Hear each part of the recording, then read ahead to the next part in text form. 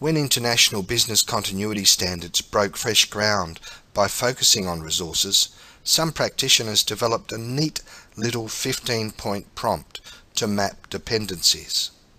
We found that this was, and is, a good data gathering tool, but thought, what if we could make it do more?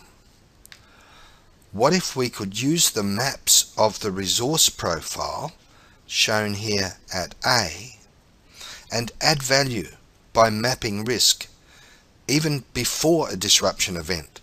This would enable us to both build resilience and reduce or even prevent risk.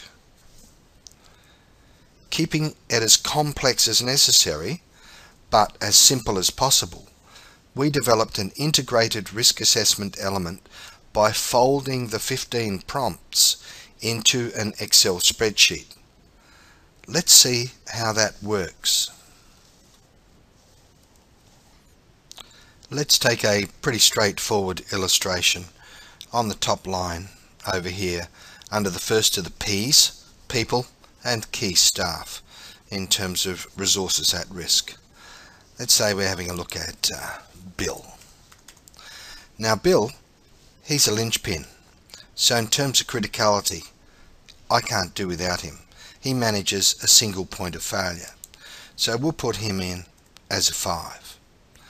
In terms of vulnerability, a little bit trickier, because for people, well, as you can see by the drop down screen there, that can be about a range of factors: their health, their behaviour.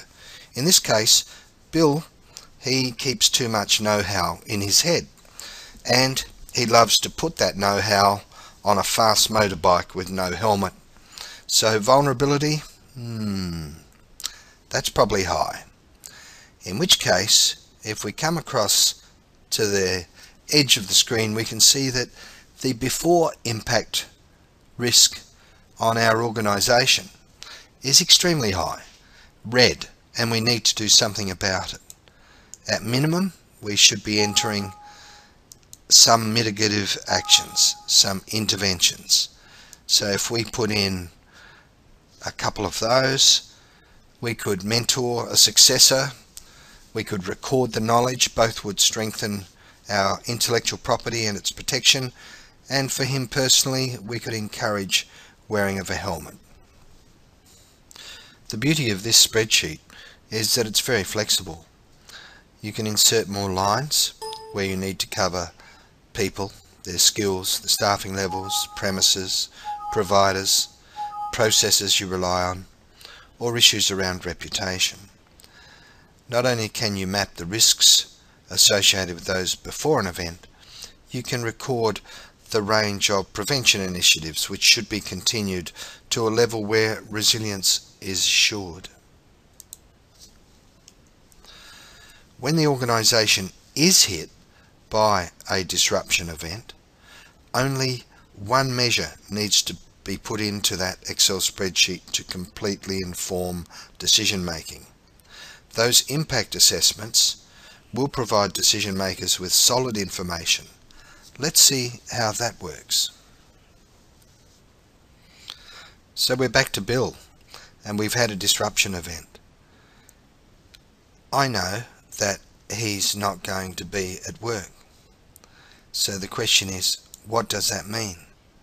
Well, I've already got some mentoring in place, but he's not going to be available. In fact, he won't be back off that bike ride for at least another week. So I have to score him a 5. That means in terms of the functions Bill provides us for the business, I need to invoke this mentor.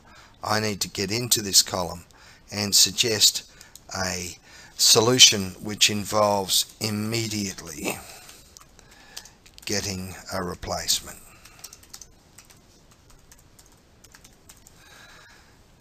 And that is then flicked off, acted on, and the problem is solved.